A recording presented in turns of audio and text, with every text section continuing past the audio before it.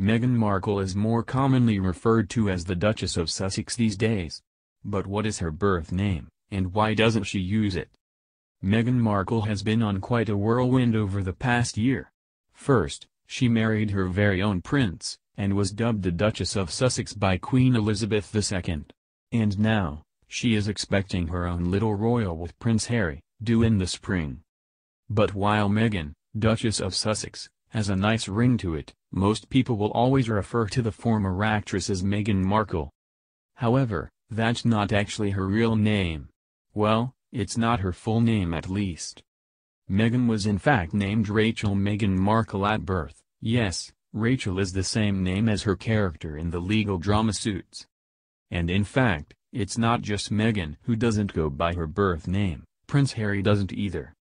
When the Queen issued her formal consent to the marriage, she declared the couple's full names: "My lords, I declare my consent to a contract of matrimony between my most dearly beloved grandson Prince Henry Charles Albert David of Wales and Rachel Meghan Markle, which consent I am causing to be signified under the Great Seal and to be entered in the books of the Privy Council." So, Rachel and Henry it is then. Why doesn't Meghan use her real first name? Meghan has never told the public why she doesn't go by Rachel, although she's never hidden it either.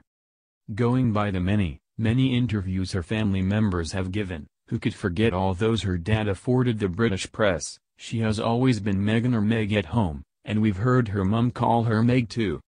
She was probably happy to stick with Meghan when she started her acting career. It's common for fledgling actors to choose a stage name, one that has a nice ring to it.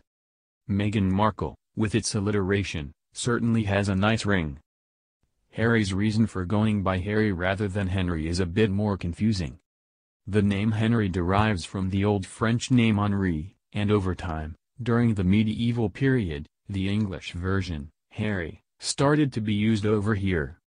Most monarchs called Henry were referred to by those who knew them as Harry, including Henry VIII. When Princess Diana and Prince Charles announced their second son's name, the palace said that he be known officially as Prince Henry Charles Albert David, but just Harry to his family and chums. As the prince grew up, he was just referred to by Kensington Palace, and therefore the press and public, as Prince Harry. So that's why Henry has just remained an official title.